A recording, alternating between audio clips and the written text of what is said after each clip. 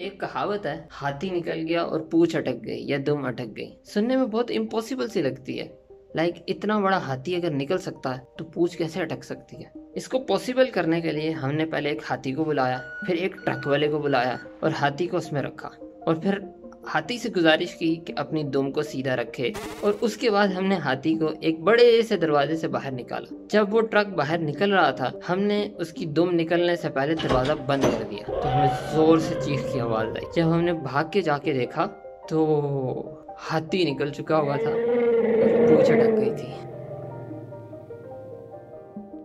हमारे जहन में तो यही पॉसिबिलिटी आई थी। आपके जहन में अगर कोई और पॉसिबिलिटी है तो हाथी मेरे से ले लें और करके दिखाएं। बहुत शुक्रिया।